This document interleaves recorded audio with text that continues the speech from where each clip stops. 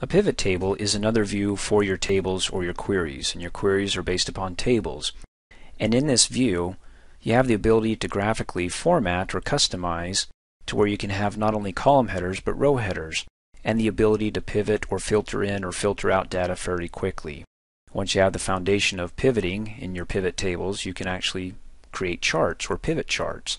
So to get started, I've got my query here, and I want to change the view to a pivot table view. To do that, I want to come up here on the Home tab to the Views group, click on the View drop-down arrow, and you're familiar with by now, if you've already taken Level 1 and Level 2 of my Access training videos, the Datasheet view and the Design view. Well, let me introduce you to the pivot table view. It has my fields sitting over in this nice little box over to the right, where in the normal datasheet view all the fields would be up at the top for my column headings. Well, now I can customize this and say, look, all you have to do is click and drag these fields over here for my column headers or my column fields, my row fields, and then my main data down below. And then of course up at the top you have an extra filter field here. It really comes down to knowing your database to where you want to drag and drop or place your fields here. For example, I've got products that I sell, and I have the price of each of the product and the quantity that I've sold on the different transaction dates. So out of this, I'm thinking I would like to take the category and I click and drag it, and I want to say that this is going to be my filter field. Okay, bear with me. I'm going to finish up here. I'm going to come over here for my products, and I want my products by clicking and dragging and saying that these will be my row fields. So in other words, I can filter in and out of my products by clicking on the drop down arrow, which currently displays all of my products. Or I can say of these products on the hierarchical level, the categories on top, and I can say, well, I don't want to see all the products, I just want to see those that are tied to the category accessories, and click OK. And I've got just two of them. Alright, you can see the triangles turn blue, so that means that something filterish is going on here. So I can just pivot by clicking on the drop down arrow out of that by checking on all and then clicking OK, and it brings it all back. Okay, so that's what I have for my products, which doesn't give me much because I need something more, and that something more is going to be the transaction dates. Now sure, you can click and drag other fields up at the top for your column fields, but really it's understanding your database, and I want it by transaction date, let's say not by week but by month. So I'll click and drag by month and put it up here for my column fields.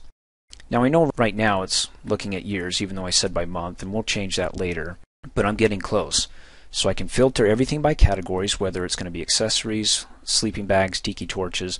Then I have the products that I can filter out by, and also the transaction date. Now I just need some data to filter by, and the data for me that's important is going to be the price and the quantity, both.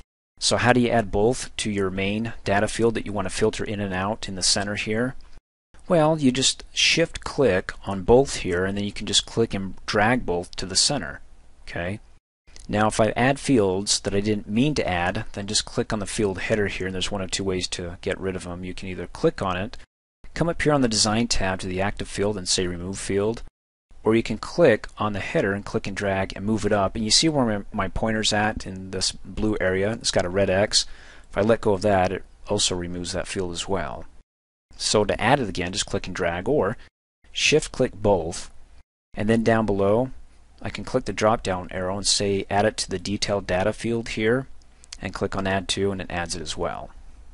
Okay, bear with me because right now we just got the structure of it, the main structure, which says, hey, I can filter by category now, by products.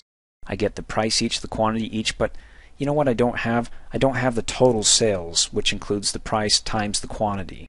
So I'm going to add another field that will multiply the price each by the quantity. And you notice for my air mattresses, I have a different quantity. Well, that's going to be based upon by date, which we'll talk about later here. That's why I have several different quantities, because it's for each day of transaction or each order that was made with an order number, keeping track of that. So to add another field, a custom field where I can perform calculations, I'm going to come up here on the Design tab over to the Tools group, click on the Formulas drop-down arrow, and come down and click on Create Calculated Detail Field. Click on that, brings up a nice little pop-up window.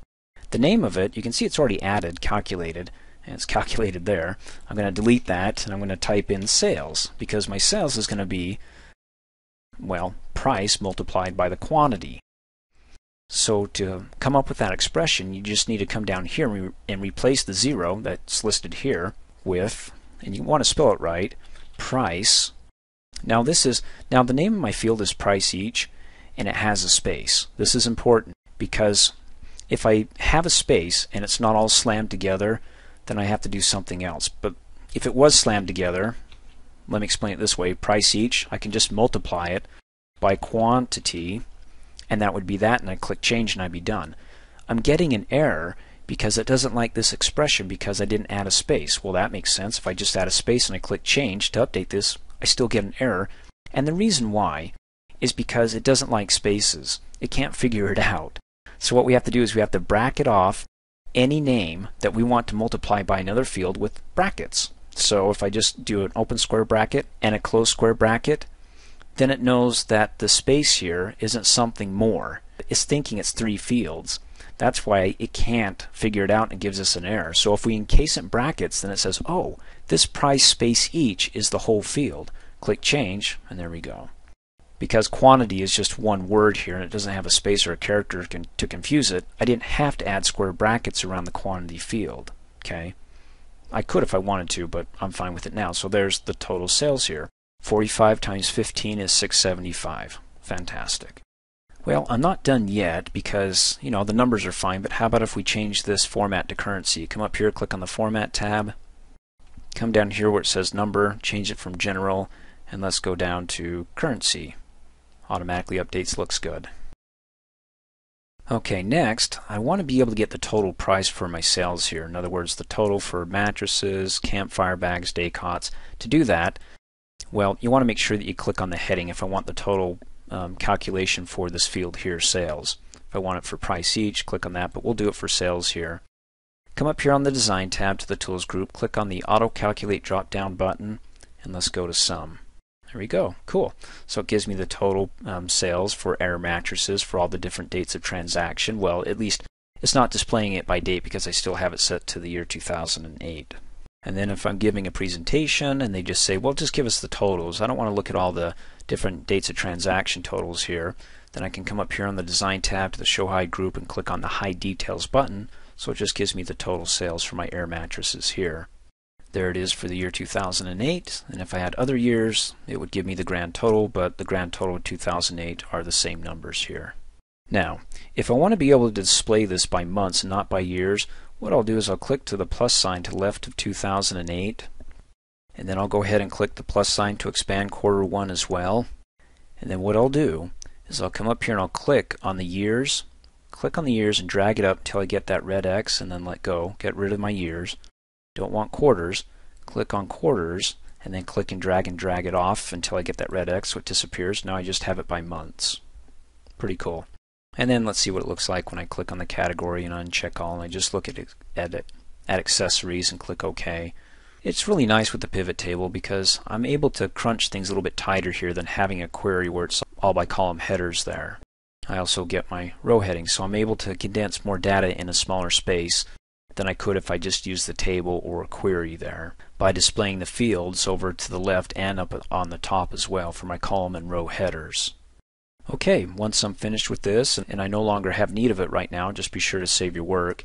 I can click on the drop down arrow and go back to my datasheet view. That's always there, but because I saved it, I can of course always come back and click on the drop down and go back to my pivot table view and then make changes. And of course, if your field list isn't showing up, you may want to click somewhere within the pivot table here, and if it still doesn't come up, of course you can always click on field list and bring it back up as well.